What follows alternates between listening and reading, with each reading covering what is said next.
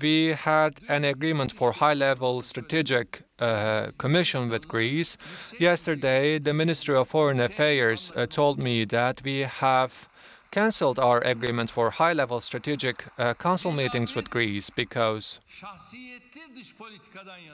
we are supporting an honorable foreign policy. If they are the ones who loses their honor in the foreign policy, we cannot cooperate with them. So they are using their warplanes and trying to demonstrate their power to us.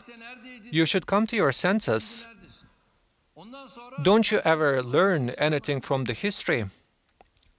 And then you start crying out loud. You cannot dance with Turkey, so you cannot test your strength with Turkey.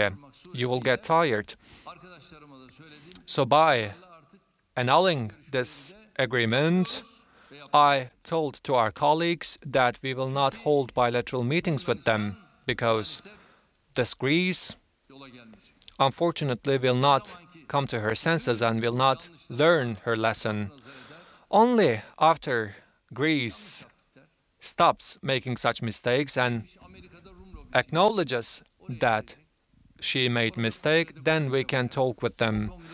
They visit the American Senate and they are speaking against us and they go to Davos, but we are tired of their dishonest politics.